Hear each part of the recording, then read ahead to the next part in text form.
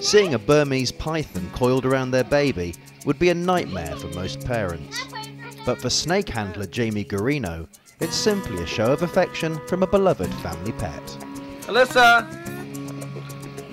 Is that a snake? Are you playing with a snake? And the father of 3 from Michigan, USA, is on a mission to change opinion on what he sees as an irrational fear of snakes. In this video, I was showing the simple fact that snakes are not evil creatures. They can be a loving pet, despite their bad reputation. My daughter was absolutely in no danger. In the footage, Jamie's 13-foot python Nene can be seen interacting with his daughter Alyssa, who was 14 months old at the time. When people see this clip, they mostly react with fear or negativity. And I don't understand why, because as you can see, the snake is just roaming around. It has no interest in biting her or choking her or swallowing her. This is an embedded fear, and I think people are brainwashed.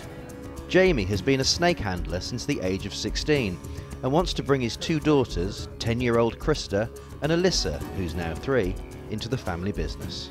I think the benefits of raising children around exotics is simple. They can open up their mind to something different, rather than your average pet. My plan is to open up a reptile zoo with my daughters. We want to share our passion and educate people that reptiles belong.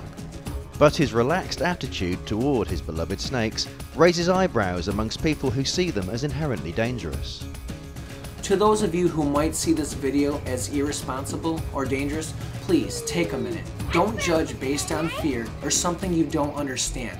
Snakes can be and are loving animals.